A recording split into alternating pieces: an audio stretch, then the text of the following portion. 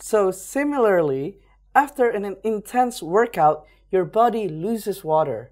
When you take in a lot of water during this time, water molecules will enter the cells.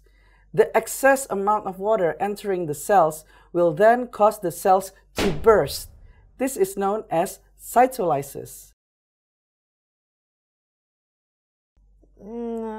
Okay, I kinda understand, but I'm not so sure if I got it right. Explain your thoughts to me. Okay, so after exercise, our body loses a lot of water. That's right. When we drink a lot of water during this time, the water potential outside the cells become higher. Therefore, water diffuses into the cell and the cell may burst, right? The process you have just described is correct. But to be precise, we call the process of water moving in and out of the cell as osmosis. Osmosis? Yes, osmosis.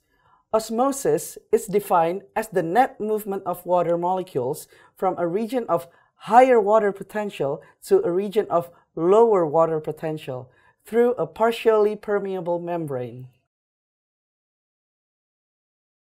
What is this water potential? Look at this. Water potential is basically the concentration of water or H2O molecules in a solution. Notice that there are more water molecules on the left side than on the right.